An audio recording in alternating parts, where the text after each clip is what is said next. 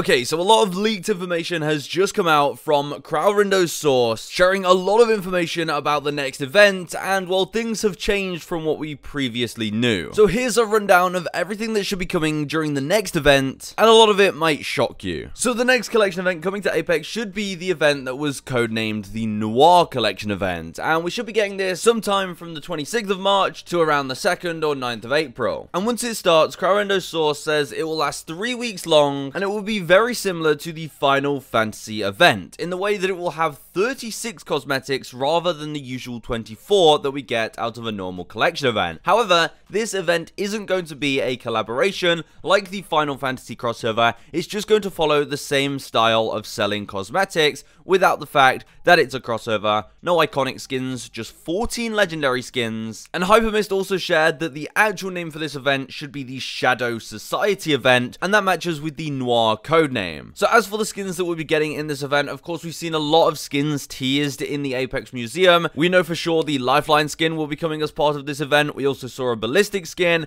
We also saw some really cool Wraith and Loba and Valkyrie skins. And since this is a bigger event with more cosmetics, we might even be getting all of those skins that were in the Apex Museum. We will just have to wait and see for that. But let's get on to the biggest thing, the hot topic, the heirloom for this event. Now, Crowrindo shares that the Universal Heirloom will be the next heirloom coming to the game, and this will be part of this Shadow Society event. So, we've already seen this Universal Heirloom in the launch trailer. We've talked about it a lot, and this heirloom was originally believed to be a free heirloom. In fact, the playtester that told us so much about Season 20, they actually got so much of it correct. They told us about Conduit before we even got her, and they shared that we'll be getting a free heirloom called the Artifact Dagger, which you'll be able to get for free for completing challenges. And at the time that they were a playtester, this was the case. This was the plan for this Universal Heirloom. But of course, this was several months ago, getting closer to a year ago now when they were able to actually playtest it. And well, that seems to have changed. It turns out this Universal Heirloom is actually going to be priced the same way that the Buster Sword was, meaning you might be able to get it for free from your free event packs. You also might be able to get it for much cheaper. You might get it in your 3rd, 4th, 5th, 6th,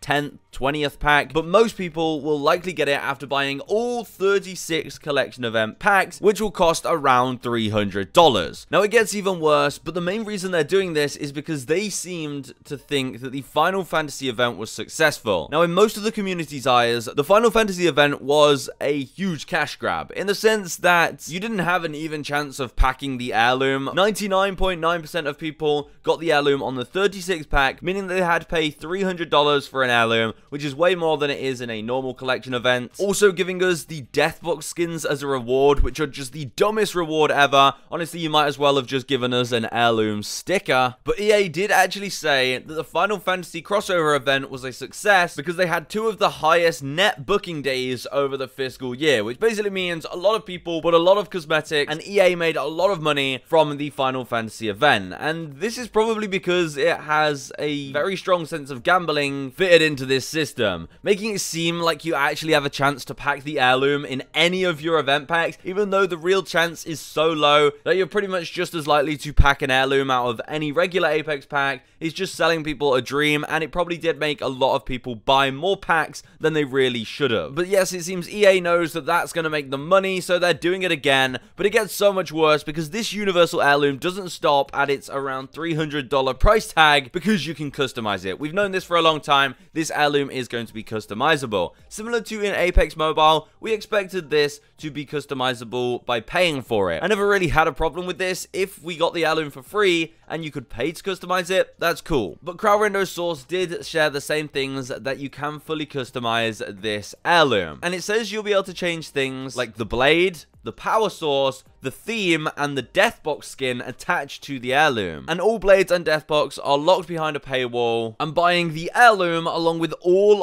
of the unlockable changes will cost you around $700. Yeah, that pains me to even say. Imagine spending $700 on an heirloom in Apex. It seems like you'll be able to use heirloom shards as well to customize the heirloom. Honestly, it's getting out of hand, and this also coincides with the fact that they're apparently putting new legend heirlooms on hold. So not only are some legends not going to be getting heirlooms forever or a long time, it's being replaced by a huge universal heirloom cash grab. Now, the heirloom is apparently called the Cobalt Qatar, for anyone wondering. Of course, we've seen it in the launch trailer, but I did not think it would be this bad. But it does kind of make sense that they're pulling this stunt in Season 20. They've got us all hooked doing the challenges every 2 weeks to be getting that free flatline skin. So if you want the flatline skin, you'll have no choice but to tune in during this collection event, because you'll be wanting to complete your challenges regardless. So while you're playing to complete your flatline challenges, you'll be getting hit with the temptation to want to buy a couple of event packs to try and get the brand new universal heirloom. EA know exactly what they're doing with this, so we really should have expected it, and I think most of you actually did expect this. But of course, events are more than just cosmetics. They do come with new game modes, and we were shared that a brand new mixtape mode, Lockdown, will be coming to the game during Season 20, and if this is going to be the biggest event of Season 20, hopefully this new game mode comes at the same time. We know that Lockdown is essentially mimicking Hardpoint from Call of Duty, where you have a control point that moves during the game, and it's just two teams fighting out to control that point. I would also expect us to see more of the beginning of the brand new Horizon lore. As we know, Horizon will be traveling back in time, or trying to travel back in time, as she has her hands on a time gauntlet, and this is the lore that starts in Season 20 and should be lasting all year round. And as we are getting closer to the halfway point of Season 20, I would expect more of this lore to be breaking through. Even if it is just the story chapters that are coming to the game, expect a bit more lore as part of this event as well. But bringing it back to the heirloom, Kral did also share in all of this info that the source did tell them that new legend heirlooms are being put on hold for the new universal heirlooms, as EA believes that universal heirlooms will make more money than new legend specific heirlooms. So it seems the Shadow Society collection event marks the beginning of this, which really does suck. I was really hoping for Mad Maggie's heirloom, and the thing is, with heirlooms, they hold a personal touch to the legend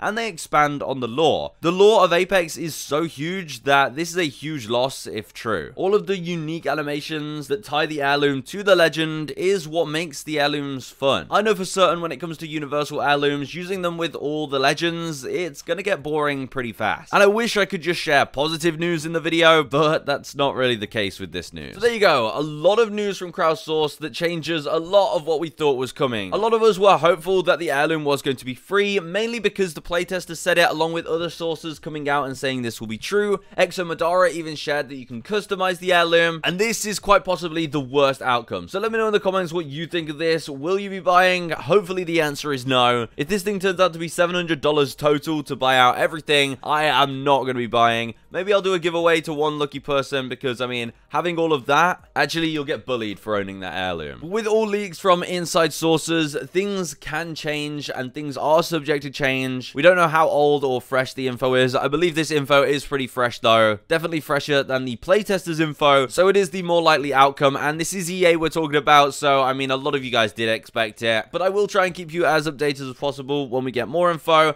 and we should get a lot more info pretty soon, as this event is on the horizon. It should be coming within the next 2 to 3 weeks, so we should be expecting some trailers in not too long. I was really hoping Season 20 would be different, and, you know, some players could get their hands on their first ever free heirloom, but it seems EA has just crushed those dreams.